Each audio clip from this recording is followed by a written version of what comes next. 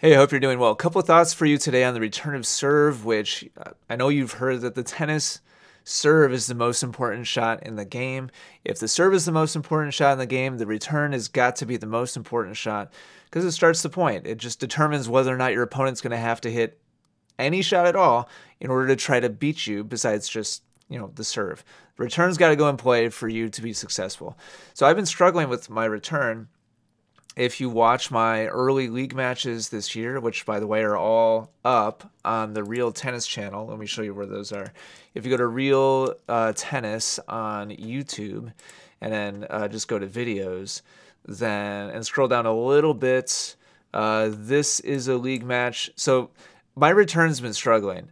My return struggled in this match, and my return struggled in this match.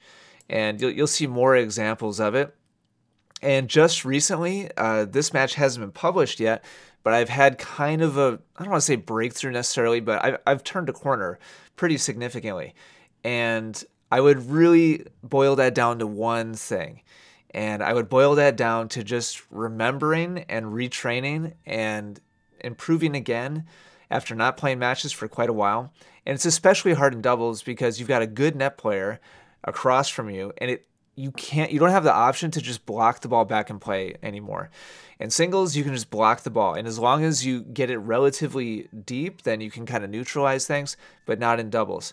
So the key for me has been just reminding myself, forcing myself to just physically relax and allow my body to move smoothly.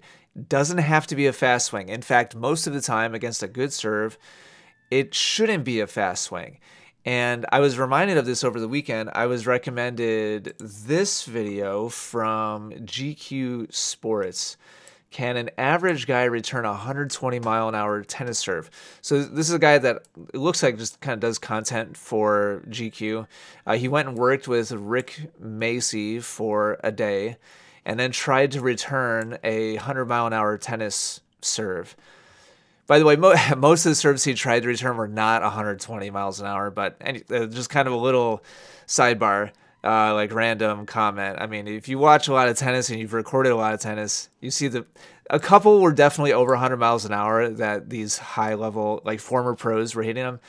But a lot of them, they were just kind of spinning in play. And he was still struggling, a non-tennis player, to get the ball back in the court. It's still a struggle. And what I noticed about the regular guy is just his physical reaction to the ball coming in that fast was just way off the charts.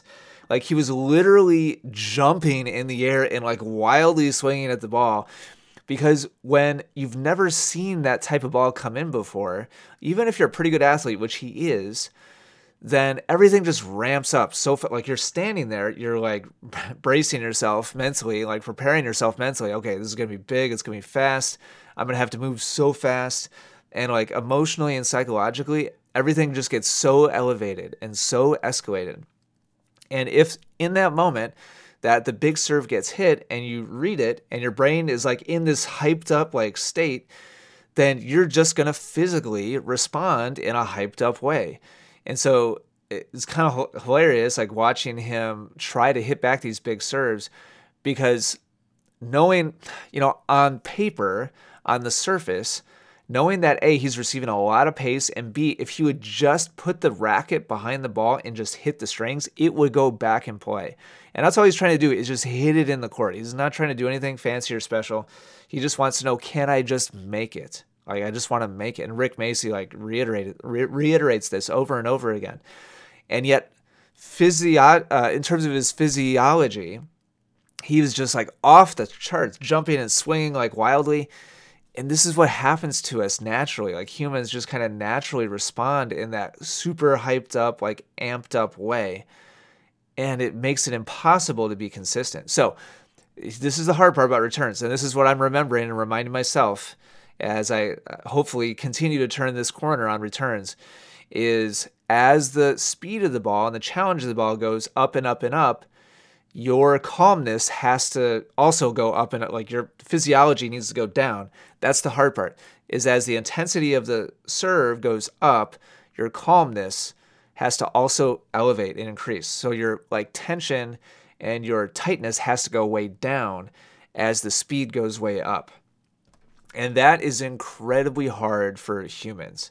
In any environment, any situation where there's a lot of stress, a lot of intensity, a lot of energy, our bodies just kind of like resonate with what's going on and just kind of mirror like whatever it is that the energy is across from us. And this is the hard part about tennis. You know, when you're at the net and somebody's pounding a ball at you, it's so hard not to get rigid and tight and tense and punch your volley. But you're not going to have control or feel or precision that way. So same thing with return of serve. And I know beyond a shadow of a doubt that my early matches this season, I was so tight. I was putting so much pressure on myself, and I knew my returns weren't good, and I knew the net player was good, and serve is coming in, and it's just so hard to just take a breath, relax the hand, keep the body smooth, and let's just calmly, just smoothly direct the ball. That's really hard. And it takes a lot of exposure and training. And I think really kind of consciously unwinding that ball of like energy to really be a great returner. So a couple thoughts. Hopefully it's helpful. Thanks for watching. I'll talk to you again soon.